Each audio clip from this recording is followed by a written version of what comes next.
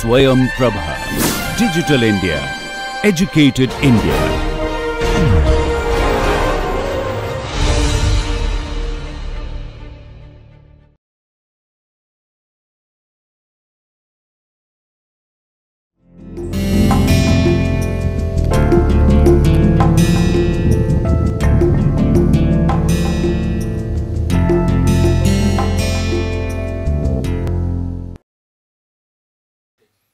Hello friends, I welcome you in the last session of the course of administrative law. In this last session, we will discuss the right to information. The right to information, it is very fundamental and basic right for any democracy to survive and for also the rule of law to survive. Without informed citizenry, a sound democracy cannot prevail. The citizens of any country, the citizens of any democratic or representative society must be entitled to know that what functions are being performed by the government and what are the manners, what are the ways in which the government is performing its functions. Without knowing the functioning of the government, one cannot determine whether the government should continue to run or not. And therefore, for determining whether a person is to vote in favor of the government or not, the right to information becomes the basis. If the citizens are not aware of the functioning of the government, if they are not aware how the government is working, they cannot take the right decision.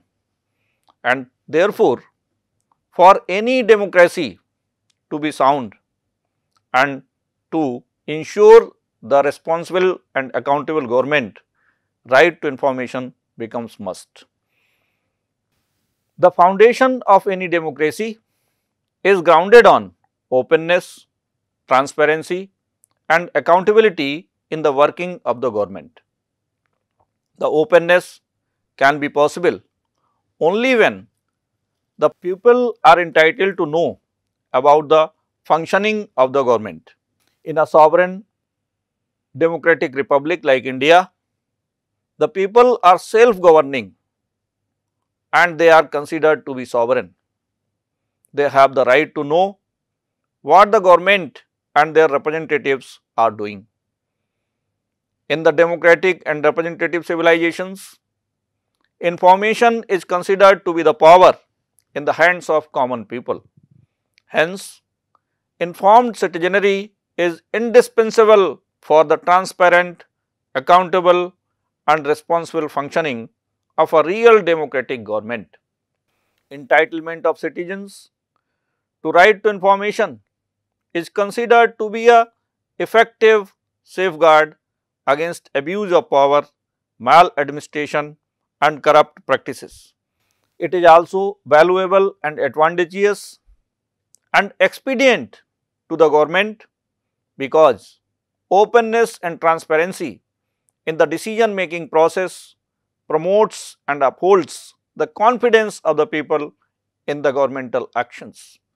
Recognizing the prominence and significance of right to information, the United Nations General Assembly adopted resolution number 59-1 in its very first session in 1946, which states that freedom of information is a fundamental human right and the touchstone of all freedoms to which the United Nations is consecrated. We can understand the significance of right to information, the significance of the entitlement of the citizens to know about the functioning of the government that in its very first session in 1946, through the resolution number 59-1, the United Nations had to declare that freedom of information is a fundamental human right. It is not only the fundamental human right, but in accordance with the opinion of United Nations, it is also the touchstone of all the freedoms which the United Nations is consecrated. So, this is the significance of, this is the value of right to information, that it is fundamental human right, number one, and number two, it is touchstone of all the freedoms. It means that without having right to information, the other fundamental rights cannot be properly availed. So, if the citizens are made to be entitled for their fundamental rights, it is important that they should first given the right to know or right to information or freedom of information. Therefore, the right to information was recognized as fundamental right within the scope of right to speech and expression, freedom of speech and expression guaranteed under Article 19(1) of Indian Constitution. In the case of Rajnarayan versus State of Uttar Pradesh, which was decided by our Supreme Court in 1975, the Supreme Court of India has guaranteed, has recognized the right to information as a fundamental right under Article 19. The court held that in our democracy, people are the leaders and they are entitled to right to know about the working of the government. In first judge case, that is SP Gupta versus Union of India, decided by the Supreme Court in 1982, the apex Indian court held that the citizens are entitled to right to know the true facts about the administration of the country by their representatives, and it is considered one of the foundational pillars of any democratic state. Therefore, the demand for openness in the government is increasingly growing in different parts of the world. In SP Gupta case, the Supreme Court of India pointed out the justification for the guarantee of right to information.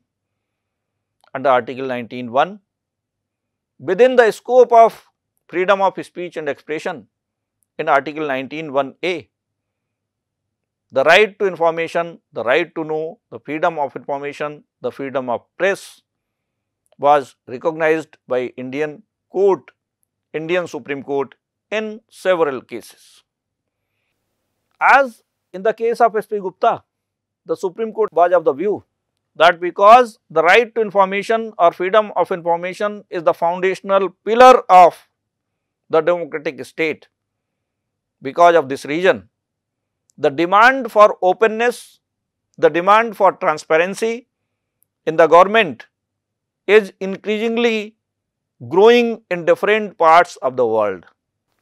The Supreme Court of India witnessed the increasing demand of right to information in the different countries of the globe, and therefore this remark was made by our Supreme Court. If we see such demands in Indian state, here also different social movements and political initiatives started for the recognition of right to information. Though the right to information was earlier recognized by our Supreme Court under Article 19(1)(a), but there was no such legislation which could enforce the right to information of the citizens of this country properly, and therefore there was a need of a particular legislation, there was a need of an effective law so that the right could be exercised in an appropriate way. There were different social movements, political initiatives with regard to the recognition of right to information through an independent and an effective legislation. In this series, the Mazdoor Kisan Shakti Sangathan campaign, the National Campaign on People's Right to Information, the Commonwealth Human Rights Initiative campaign, and the movements by consumer and other groups may be referred to in this regard. This has been the background for the enactment of Freedom of Information Act in India. And in the same background, the Freedom of Information Act 2002 was enacted by Indian Parliament. This Freedom of Information Act 2002 was enacted with an objective to guarantee right to information and to ensure openness and transparency in the government. As the openness, the transparency and the accountability in the government is the basic foundation on which the grand building of democracy is built.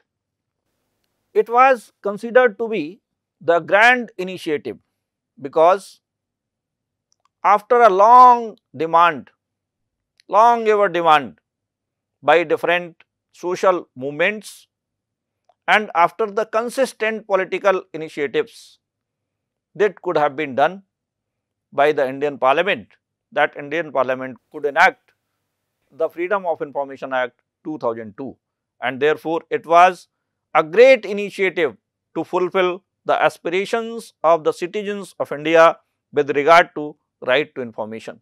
But this enactment had its own weaknesses. This enactment had its own pitfalls, shortcomings, and because of these weaknesses, shortcomings and pitfalls, it could not be proved to be an effective law to guarantee or to enforce the freedom of information of the citizens of this country. Therefore, there was again felt a grave need of an effective, meaningful and strong law to guarantee right to information of the citizens of this country in true manner. The Act which was enacted in 2002 in the name of Freedom of Information Act 2002 was recommended to the National Advisory Council, and the National Advisory Council recommended for repealing it and for enacting a new effective legislation. The Indian Parliament, on the recommendation of Advisory Council, repealed the Freedom of Information Act 2002 and enacted the Right to Information Act in the year of 2005. If we see the statement of reasons and object of Right to Information Act 2005, it seems that the Right to Information Act 2005 was enacted to provide for setting out the practical regime of right to information for citizens to secure access to information under the control of public authorities and to promote transparency and accountability in the working of every public authority. These have been the important objectives of the Right to Information Act, which are provided in the statement of object and reasons of the Act. Number 1, to provide for the practical regime of right to information for the citizens. And why to provide for such practical regime of right to information? To secure access to information under the control of public authorities. So, what were the objectives of this Act? Number 1, to set up the practical regime of right to information for the citizens. Number 2, to secure the access to information under the control of public authority. Number 3, to promote transparency and accountability in the working of every public authority. There was one more challenge before the Parliament to harmonize between the conflicting interests are two opposite ends. As we know that in the regime of social welfare state, we need an effective administration. We need such an administration which may be capable of ensuring the welfare of the people of the country. On the other hand, it was also important to save or to protect the basic freedoms of the citizens of the country. The harmonization in conflicting interest, like revelation of information in actual practice on one hand, and efficient operations of the governments, optimum use of limited fiscal resources, and the preservation of confidentiality of sensitive information on the other, has also been an important objective behind enacting this law. And therefore, we can say that the Right to Information Act 2005 made the effort to harmonize these two conflicting interests. The revelation of information in actual practice was certainly important and significant to preserve the freedoms of the people of this country, to preserve and maintain our democratic standards, to ensure the openness and transparency in the governmental functioning. But on the other hand, it was also important to ensure the efficient operations of the governments, because in absence of the efficient operations on the part of the government, the objectives of the constitution itself, which are set out in the preamble of our constitution, cannot be achieved. And therefore, the efficient administration or the efficient operations of the government were equally important. In addition to this, the optimum use of limited fiscal resources, that was also one important aspect to be dealt with by the Parliament at the time of enacting Right to Information Act. We know the fact that in our constitution, the fundamental rights are made enforceable, whereas the directive principles are not. Though the directive principles of state policy are the community rights and which are needed or which are required to ensure the social and economic justice in the country, that social and economic interest of the country has also been an important goal set out in the preamble of our constitution. Then it was also one important aspect, so that the government could make the optimum use of limited fiscal resources, and the preservation of confidentiality of sensitive information was also one important aspect to be dealt with the Right to Information Act. All the informations cannot be disclosed to the citizens or to the people of the country. There are some sensitive informations, like the informations relating to maintain the friendly relations with the foreign countries, the informations relating to the security and sovereignty of the country, the informations relating to the organizations relating to the intelligence of the country, the organizations relating to the defense strategies, or the informations relating to maintaining the law and order, particularly with reference to the criminal activities or the criminal law. The informations which are very personal and these are held by the state or the public authorities, these were the sensitive informations. So, that was also the challenge before the Parliament at the time of enacting Right to Information Act, that how the harmony could be maintained between the need to reveal the information in actual practice on the one hand, and to ensure the efficient operations of the government, the optimum use of limited fiscal resources, and the confidentiality of the sensitive informations on the other. Now, if we see the provisions of the Right to Information Act, we will discuss the important provisions of Right to Information Act.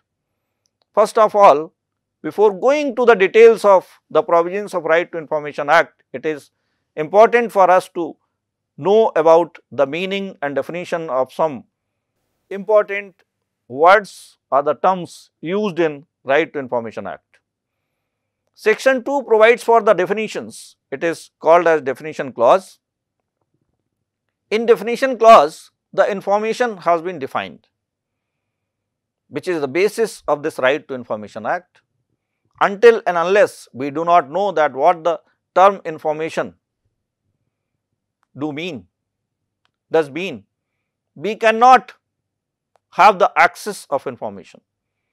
So, first of all, the citizens who have been given the right to information, who have been guaranteed the right to information, they should know that what the term information may mean and what kind of informations they can seek from the public authorities.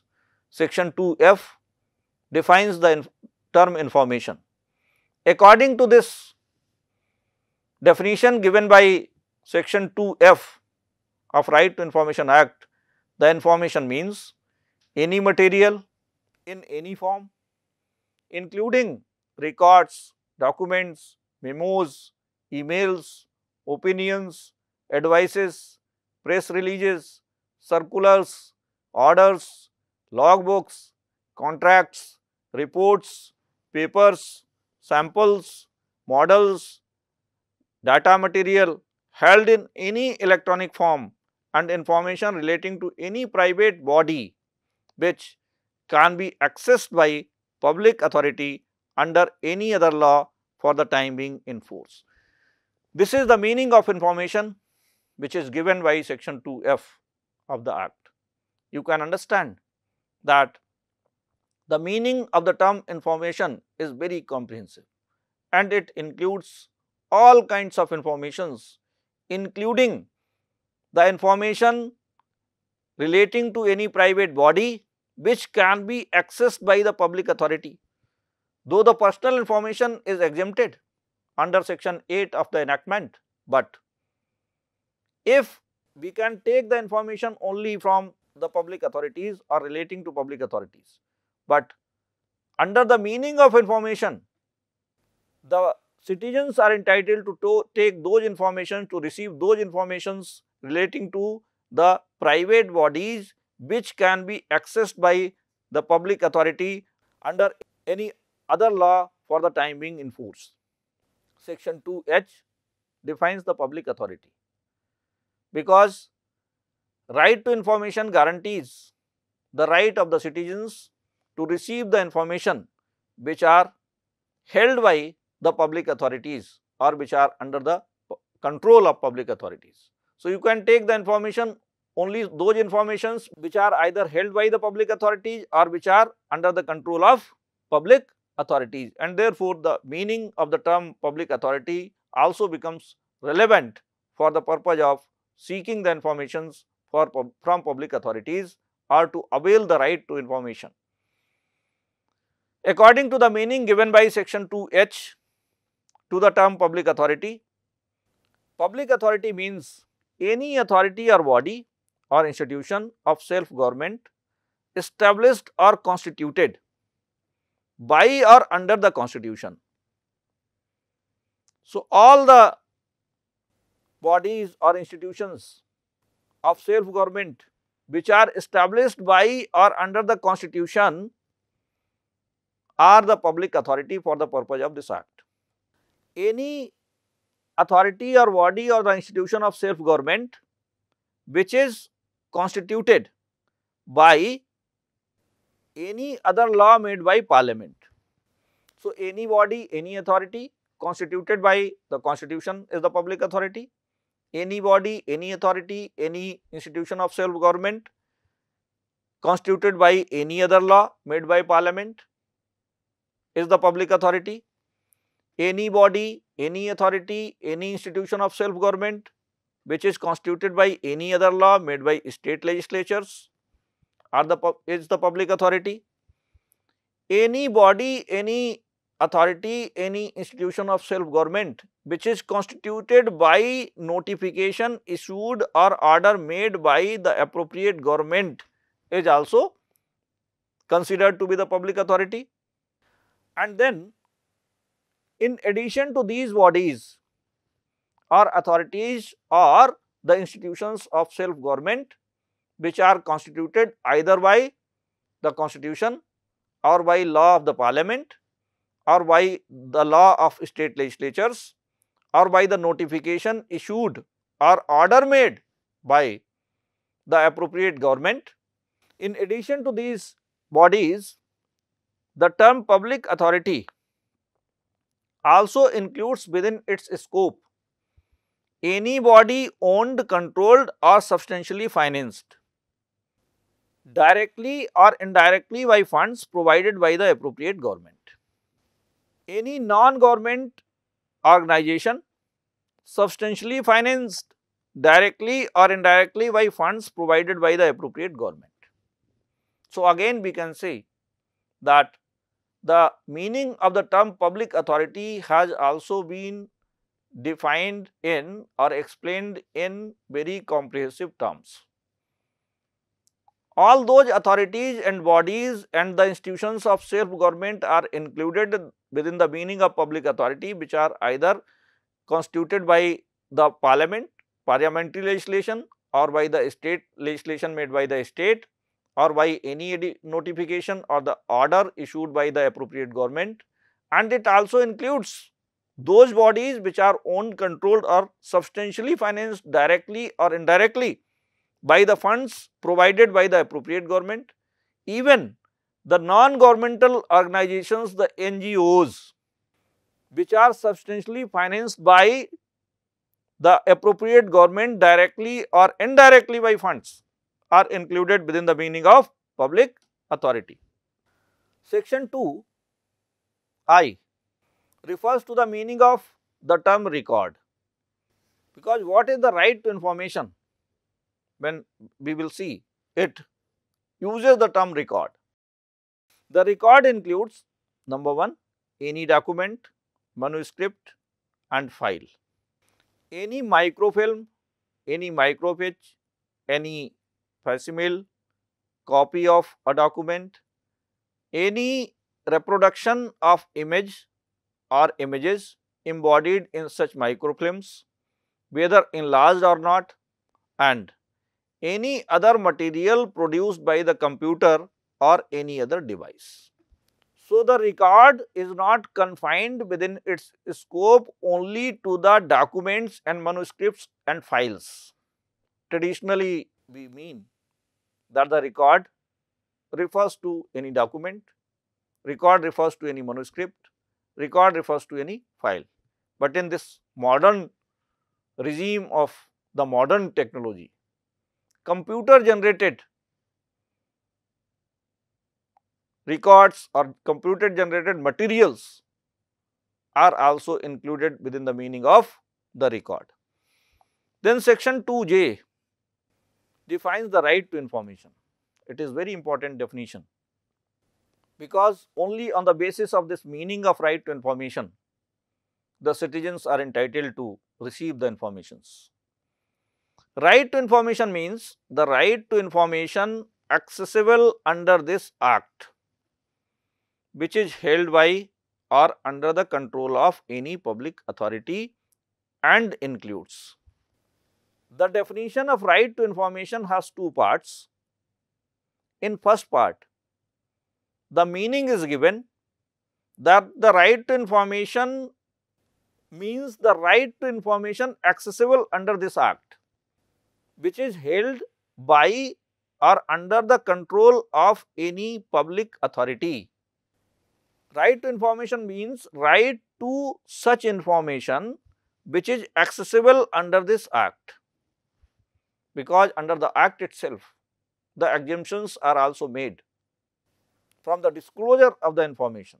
Certain informations have been identified under section 8 which cannot be disclosed, may not be disclosed by the public information officer. He can deny the disclosure of those informations. it means those informations are not accessible under the Act. So, you have the right to information only to those informations which are accessible under the Act, and the second aspect is which are held or which are under the control of any public authority. So, you can receive only those informations under the Right to Information Act by availing your right to information, which informations are accessible under the Act. You cannot receive, you are not entitled to get, you do not have the right to get those informations which are exempted under the Act, which cannot be given, which cannot be disclosed. So, you have the right only to those informations which informations are accessible, number 1. And number 2, the informations which are accessible, if these are held or these are under the control of any public authority, only then you are entitled to receive that information from the public authority. If the public authority does not hold any particular information or this information is not under the control of that public authority, you do not have or you are not entitled to the right to information to receive that information from that public authority. How to receive? We will discuss later on. Then the next part of the definition of right to information or the meaning of right to information given in section 2J is inclusive. It includes certain informations, certain ways to receive the information. Right to information includes inspection of work, documents and records. Means under Right to Information Act, you are not only entitled to make an application for receiving any information, you are also entitled to inspect the work being done by any public authority. You are entitled to inspect the documents in the office of any public authority. You are entitled to inspect any records. You are also entitled to take notes, extracts or certified copies of documents or records. So, you are not entitled only to see, only to inspect. You can also take the extracts of those documents, records or materials, or you can also claim the certified copy of those documents or records. Taking certified samples of the material. If you are going to inspect any work being done by the public authority, you can take the sample of the materials being used by the public authority. Obtaining information in the form of diskettes, floppies, tapes, video cassettes or in any other electronic mode or through printouts where such information is stored in a computer or in any other device. This is also very comprehensive definition of right to information. Within the meaning of right to information, you are entitled to all these rights. Section 2N defines the term third party. Third party means a person other than the citizen making a request for the information and includes a public authority. So, who is the third party? You are making the application to a public authority seeking the information, then other than you and that public authority to which you are making the application, all are the third party. Either these are the individuals or these are other public authorities. Section 3 states that subject to the provisions of this Act, all citizens shall have the right to information. This is the declaration of right to information. This is the guarantee. Section 3 guarantees the right to information. Section 3 says that subject to the provisions of this Act, all Indian citizens shall have the right to information. Section 4 is also important because under Section 4, some obligations have been imposed over the public authorities. What are these obligations which are imposed over the public authorities by Section 4? each and every public authority is obliged in accordance with the provisions of section 4 to maintain all its records duly catalogued and indexed in a manner and in the form which facilitates the right to information under this act. So, all the public authorities are obliged to maintain all the records in the form in which these can facilitate the right to information. The public authorities are obliged to publish the following informations which are provided in the act itself. To publish all the relevant facts while formulating important policies or announcing the decisions which affect the public. Each and every public authority is obliged to provide reasons for its administrative or quasi-judicial decisions which affected the persons or affecting the persons. So, provide the reasons for its administrative or quasi-judicial decisions which affected the persons. Every public authority is obliged to provide as much information suo motu to the public at regular intervals through various means of communications including internet, so that the public have minimum resort to the use of this act to obtain information. Because though the right to information is very important, very significant, and it create a environment of openness and transparency in the governmental functioning, but on the other hand, it is also the fact that frivolous applications, the applications for maintaining undue pressure over the public authorities and public officials have been filed as a tactic by many information seekers. And therefore, this aspect was also tackled by the legislature at the time of enacting the law, that the public authorities must disclose the maximum information through various means including the internet like websites, etc., so that the citizens would have very minimum opportunity to make the application for seeking any information. If any public authority is sufficiently open and transparent in making the duties, obligations, or in performing the functions, in exercising the powers, and it discloses all the information through various means, then there would be no need to seek the information from that public authority. Section 5 provides for the designation, the appointment of public information officers.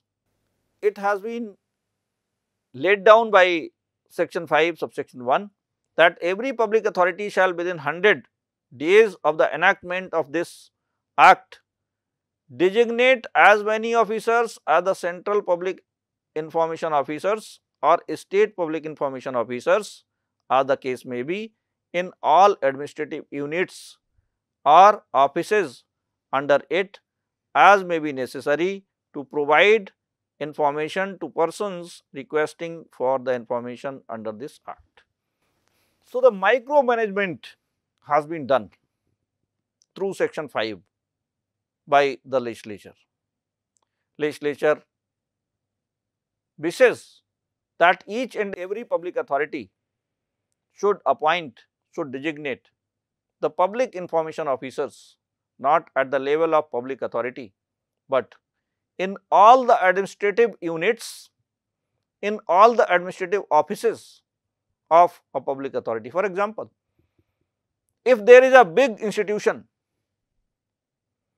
there is a big university for example, and this university has the hundreds of departments, hundreds of offices, and one information officer is appointed at the level of public authority, that may not be sufficient for the purpose of Right to Information Act, and therefore, it is intended that each and every public authority must designate, must appoint the central public information officers or the state public information officers in all the administrative units,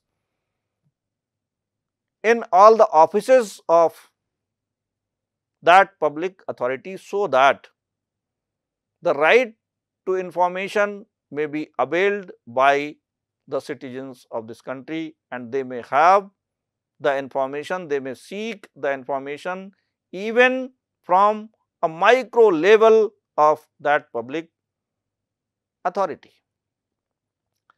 Then the central public information officer and the state public information officers. What does it mean? There are two kinds of public authorities, as we know that India is a federal country, and there are two separate units to govern the same territory and same population. At the center, the union government, and at the level of states units, the state governments are there. There are two kinds of public authorities, one which are under the control of the central government, or which are the departments of the central government, and other which are the departments or the authorities or the different bodies under the control of state governments. So, in the authorities under the central government or union government would designate the central public information officers, and the authorities under the state governments would appoint the state public information officers, the CPIOs for the central authorities and the SPIOs for the state authorities. There is also the provision for the appointment and designation of assistant public information officers at both the levels. For the public authorities under the central government, the central public information officers, and for the public authorities under the state governments, the assistants and state public information officers. Then the section 6 comes as the most relevant provision, I would like to say, because it is the basis which entitles the citizens of this country to make the request, to make an application seeking the information. The manner of making the application has also been provided in section 6, and the responsibility of the public information officers to assist the information seekers is also provided in section 6. According to subsection 1 of section 6, a person who desires to obtain any information under this act shall make a request in writing or through electronic means in English or Hindi or in the official language of the area in which the application is being made, accompanying such fee as may be prescribed, specifying the particulars of the information sought by him or her. To whom?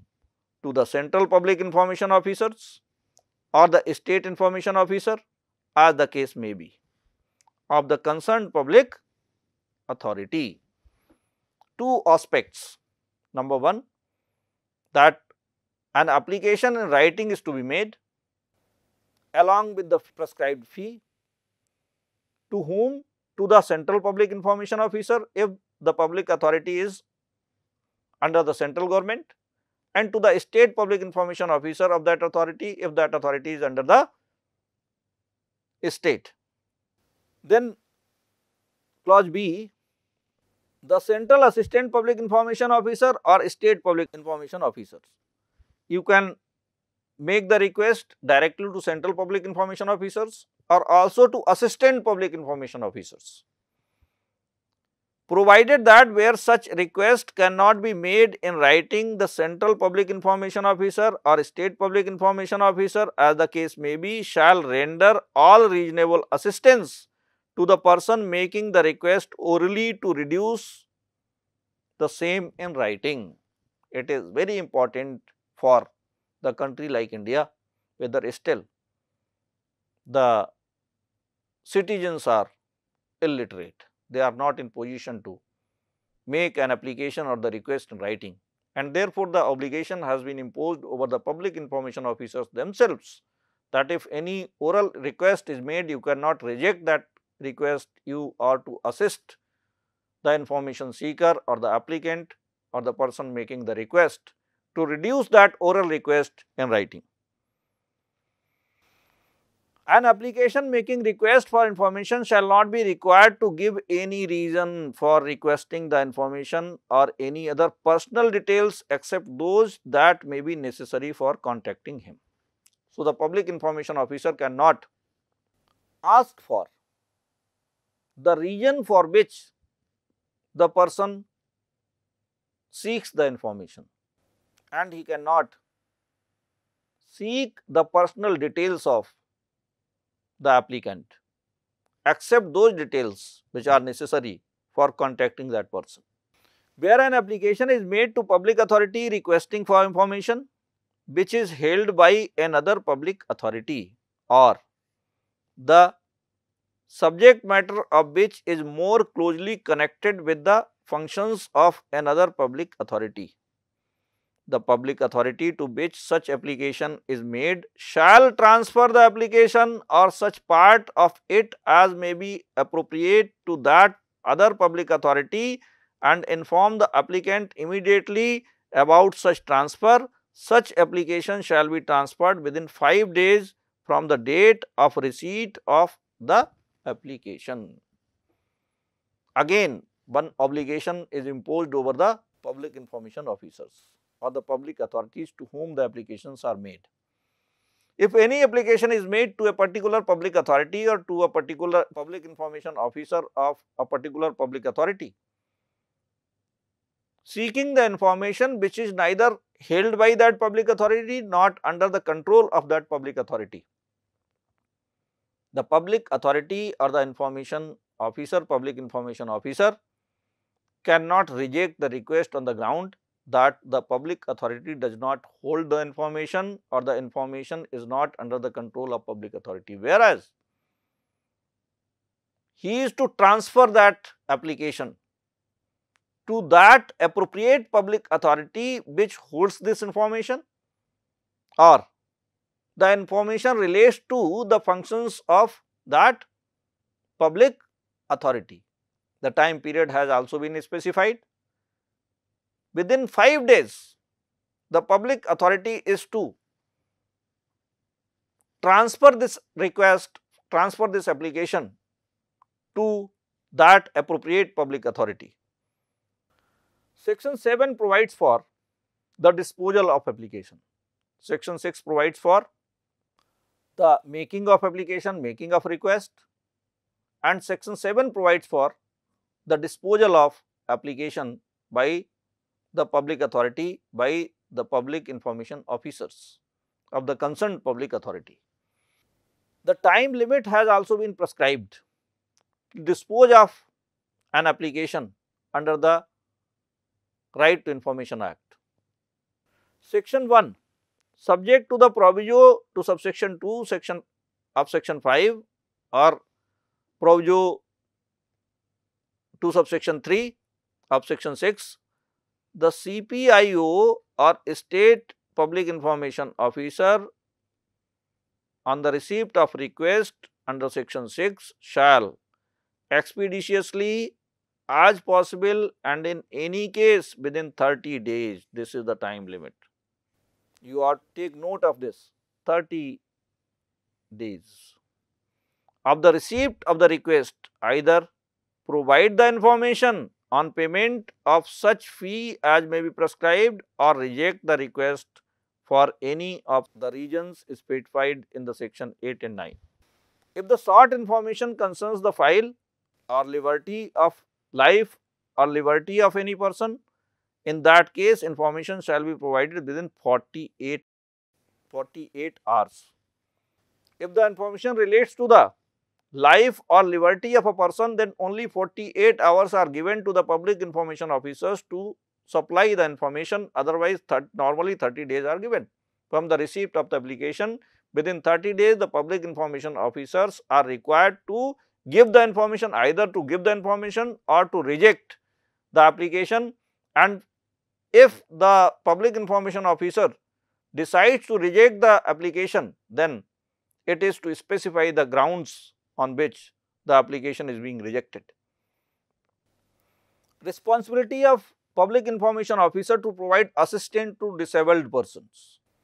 It has also been provided in section 7 that if the information seeker or the applicant is any disabled person or any specially abled person, then the public information officer is to assist that person in this regard.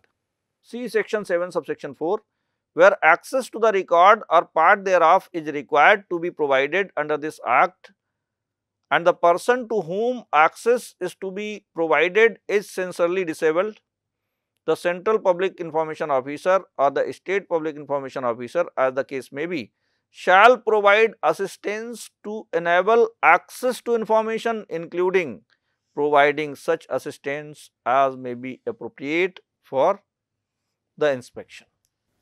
There is the provision for the imposition of the charges other than the fee.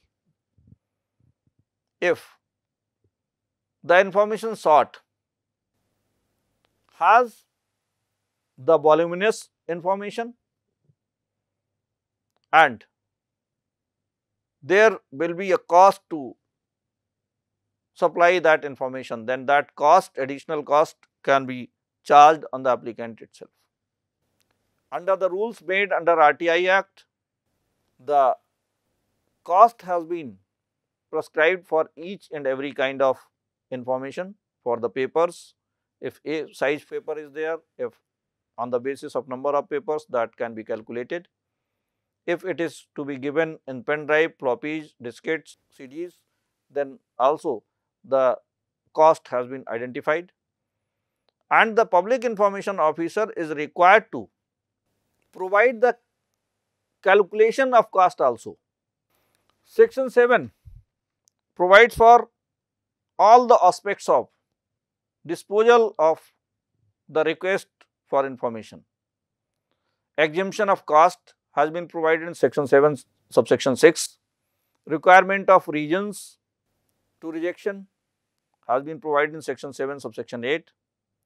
Form in which the information is to be supplied. Informations exempted from disclosure. Section 8 provides for all those informations which exempted under the act. Then information relating to the third party. If the information sought by the applicant relates to the third party, then the different procedure is to be adopted. The information officer is required to first consult with the third party if that information has been supplied, has been given by that third party to the public information officer in the confidence that it would not be disclosed to others. Then the public information officer is first to give the notice to the third party, and after consultation with the third party, he is to decide whether the information is to be furnished or not. In section 12, the composition of CIC, Central Public Information, is provided. The qualification of the Chief Information Commissioner, the qualifications for the person to be appointed as Information Commissioners has been provided in section 12. Section 12 provides for the manner in which the appointments are to be made. There is a committee, which committee is to appoint the Chief Information Commissioners and Chief Information Commissioner and Information Commissioners.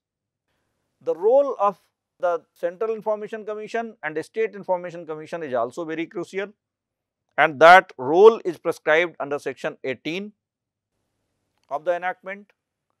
Section 19 provides for the provisions for appeal. The first appeal goes to the senior officer, senior to the public information officer in rank within the public authority. Second appeal goes to Central Information Commission or the State Information Commission, as the case may be. The third appeal goes to the concerned High Court. Then from the decision of the High Court, one can go to the Supreme Court for appeal. Section 20 provides for the penalties. Provisions providing for penalties for default of CPIOs or SPIOs. Penalty has been prescribed rupees 250 per day to the maximum limit of rupees 25,000. This is all about the Right to Information Act, the different aspects of right to information and the procedures to be followed by the public information officers, etc. Thank you very much.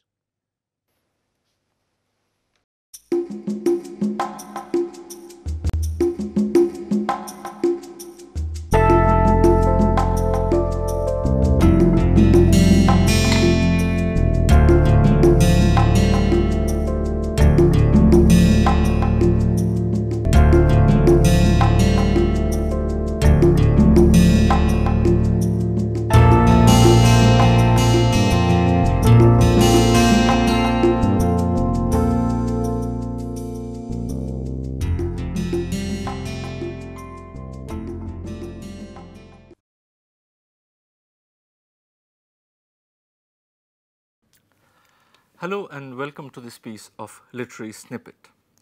Perhaps the most popular literary genre after novel is the short story. Sharp, compact narratives whose charm lies not only in what is said but also in what remains unsaid. Today I will be reading one of the shortest instances of a short story that I have ever encountered, and indeed, the very charm of this particular story that I am going to read out today lies in the way it abruptly ends. It is an ancient tale from Mesopotamia which has been retold by several authors, among whom the name of Somerset Maugham stands out. The adaptation that I will be reading out is perhaps the closest to the one that Maugham wrote. The story is titled, in all of its adaptations almost, as Appointment in Samarra. Here is the story. A merchant in Baghdad once sent one of his servants to the market. The servant was supposed to buy provisions for the merchant, but when he returned, he came back empty-handed. Indeed, the servant had all gone white, and trembling with fear, he told his master that he had met death in the marketplace. When I entered the market, the servant said to his master, I was jostled by a woman, and when I turned to look at her, I saw that she was death. I am very scared, master, because death looked at me with a threatening gesture. Can you please lend me your horse so that I can fly away from Baghdad to the town of Samarra and thereby escape death? The master, being a good man, gave his servant his best horse and saw him gallop off to Samarra to escape death. Then the master himself went to the marketplace and confronted death. Why did you make a threatening gesture to my servant? Asked the master to death. And death replied, it was not a threatening gesture. Rather, it was a start of surprise. I was astonished to see your servant here today, because this evening I have an appointment with him in Samarra. See you in the next episode of Literary Snippet.